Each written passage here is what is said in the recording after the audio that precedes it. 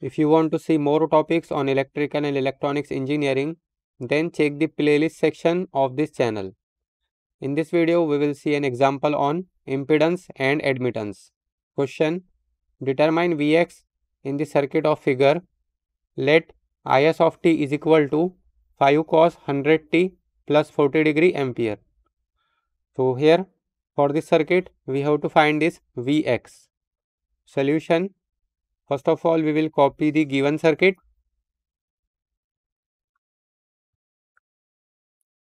Now here we will find this current. Let's say this current is current Ix.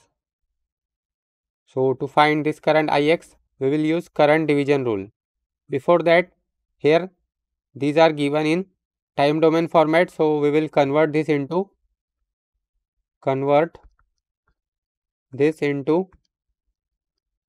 phasor domain.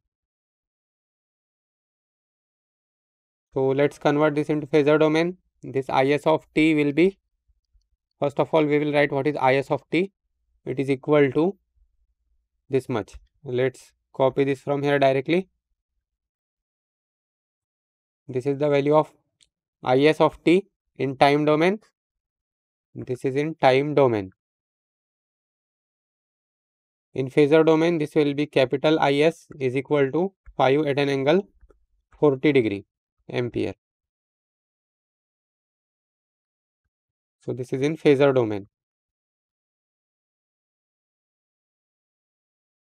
Then if we compare this with standard equation, so we get omega is equal to 100 Im cos omega t plus phi. So omega value is 100 radian per second. Now this 1 millifarad will change to phasor domain. So 1 millifarad, this will be 1 upon j omega c. So 1 upon j into omega value is 100 into c value is 1 into 10 to the power minus 3. So if we solve this in calculator, we get 1 upon I into 100 into 1 into 10 to the power minus 3. So 100 into 1 into 10 to the power minus 3.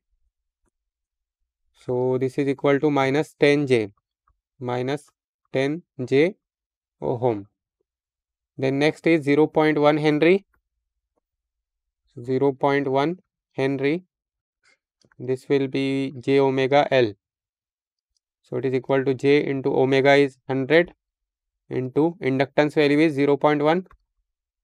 So 100 into 0.1, it is equal to 10j ohm. Then next is 20 ohm. So this 20 ohm will remain same. So let's copy the circuit.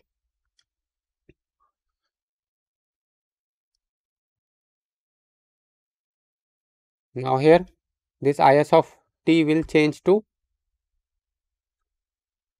Is and its value is 5 at an angle 40 degree. 5 at an angle 40 degree ampere. This Ix will change to capital Ix because this is in phasor domain now. This 1 millifarad will change to minus 10j ohm. Minus 10j ohm. This 20 ohm will remain same. This 0.1 Henry will change to 10j ohm. So 10j ohm. This Vx, small vx will change to capital Vx. Now here we will apply current division rule. So by using current division rule, Ix is equal to this current 5 at an angle 40 degree multiplied with opposite branch resistance, that is minus 10j divided by minus 10j, then plus 10j plus 20. Opposite branch resistance divided by addition of both. So here it is. Now we will solve this in calculator. So we get the value of Ix. 5 at an angle 4t multiplied with minus 10 into j divided by minus 10 into j, then plus 10 into j, then plus 20. So it is equal to this much in rectangular form. In polar form, this will be shift 2, 3. So it is 2.5. 2.5 at an angle minus 50 degree. 2.5 at an angle minus 50 degree.